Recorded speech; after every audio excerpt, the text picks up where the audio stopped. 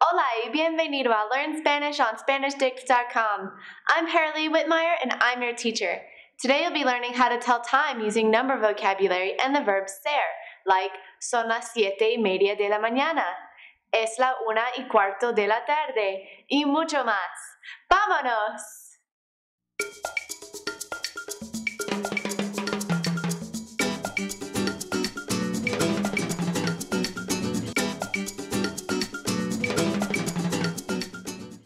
An important part of learning a new language is learning the numbers. Not only do you need the numbers to tell time, but you'll also use numbers when buying items, telling your phone number or your address, or asking for the date. Let's start by counting them out loud. I'll go through numbers 0 through 20 first, and then multiples of 10 up through 50, so we'll have all the numbers that we need to tell time. Pay attention to the pronunciation. Y repeta. ¿Listo? 0. 0, 1, 1, 2, 2, 3, 3, 4, 4, 5, 5,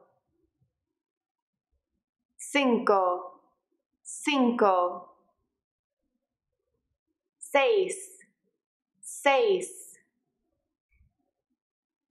7, 7, 8, 8,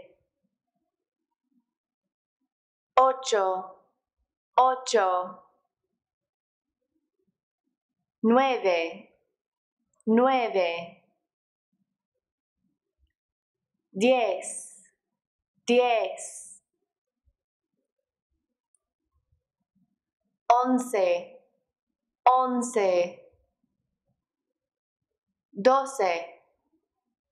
11,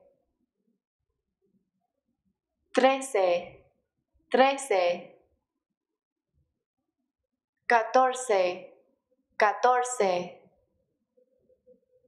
15, 15. You should really practice the numbers 0 through 15 since they have such unique pronunciations.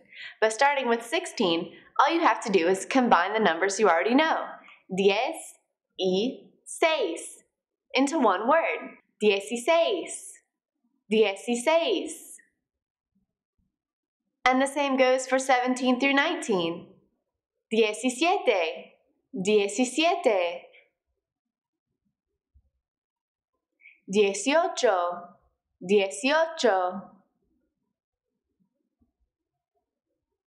18, 19, 19. Y finalmente, 20, 20. All the numbers after 20 work a lot like 16 through 19 in that you combine the word for the tens multiple along with the word for the ones multiple, and there you have your number. 21 is 21, but a little bit faster, right? 21, 21, 22, 22, 23, 23. I think you got how to do the 20s. Now the rest of the numbers are pretty similar to that, except for instead of saying just the multiples of 10 number and then the next number, you put the word for and in between. So instead of saying 31 in Spanish, you say 30 and 1. And this works for 31 all the way up through 99. So for 30, you'll have 30. 30, 31, 31. But of course it's a little bit faster. The whole speaking pace of Spanish is a good bit faster than English, so you'll just have to get used to that part. 31, 32, 33, and so on. 40, 40, 41, 50, 50, 53.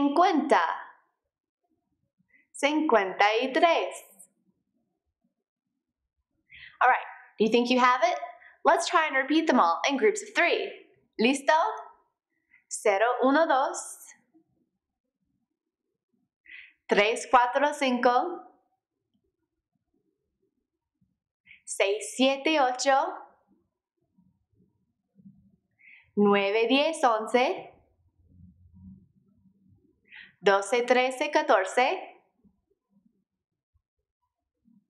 15, 16, 17. 18, 19, 20. 21, 30, 31. 40, 41.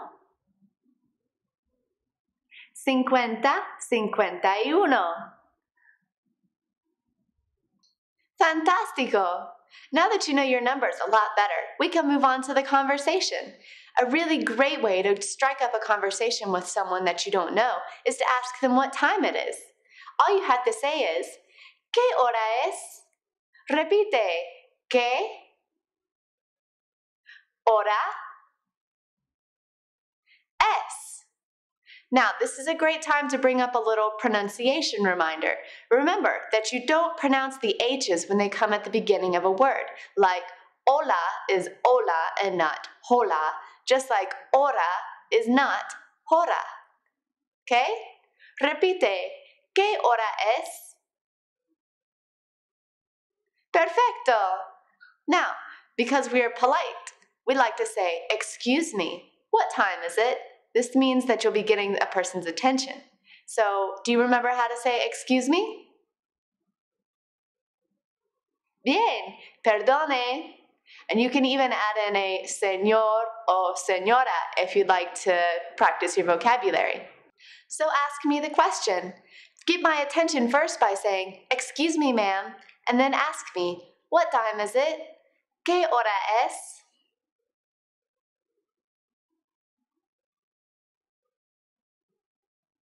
Pues, son las 4:40. Did you notice how I answered with the time? It's a little bit different than in English, right? In Spanish, you say son, which is the plural form of ser, and then las, which is the plural feminine definite article, and then the number for the hour. Right now, the hour is 4, so you would say cuatro, and then you use our word for y, and then the number of minutes. 40, 40.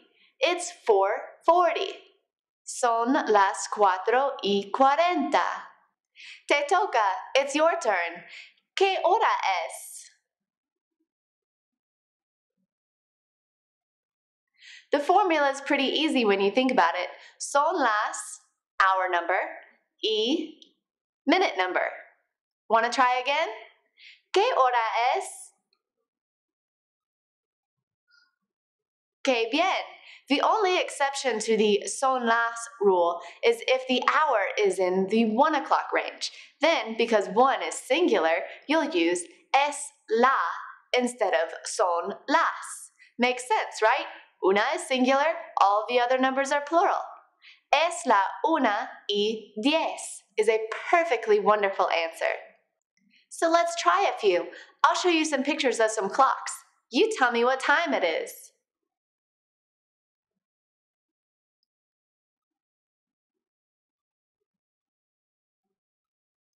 Son las 3. Muy bien.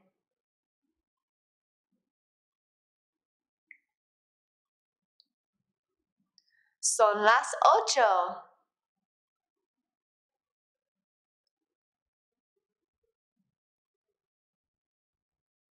Es la 1. Perfecto.